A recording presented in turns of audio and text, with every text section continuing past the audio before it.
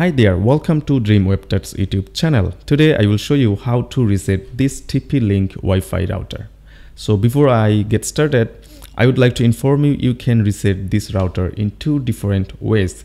The first way is you can access your admin panel and you can find the reset area to reset this router. But if you don't have the admin panel access, then you can reset this router using your WPS button. Okay, this is what I will show you now.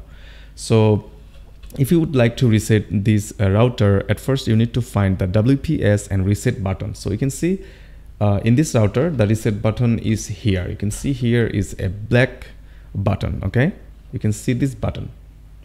It's a black button and you need to press this button for 10 seconds and until the light flashes. Okay, so let's see how long it takes to reset this router. Sometimes it takes 5 seconds, sometimes 10 seconds, sometimes 20 seconds. It depends by router to router. Okay, so I will try to look at the light and see if the light quick flashes, then I will stop pressing this button and it will restart automatically. Okay, so let's press this button.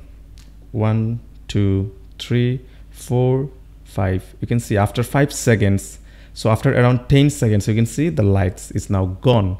So I am pressing this button for around 10 seconds and there you go.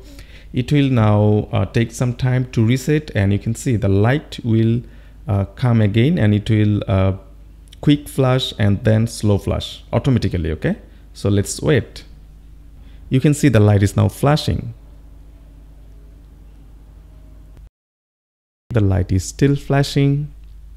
Okay, you can see the light has stopped flashing and now it will take some time to restart automatically and it will be reset. Okay, this is how you can reset your router. So after you complete the reset, what you can do, you can simply log in the admin panel using the default login information. So where you can find the default login information. To find the default login information, you can just simply flip the router and then you can see here are some of the informations, your admin panel, your MAC address and everything that you need to access the router. So in most of the cases, you will find the information at the back side of your router. I hope you guys enjoyed this video. If you still have any question, don't forget to comment below and don't forget to subscribe our YouTube channel Dream Webtechs to get more tutorial like this. Have a great day. Bye.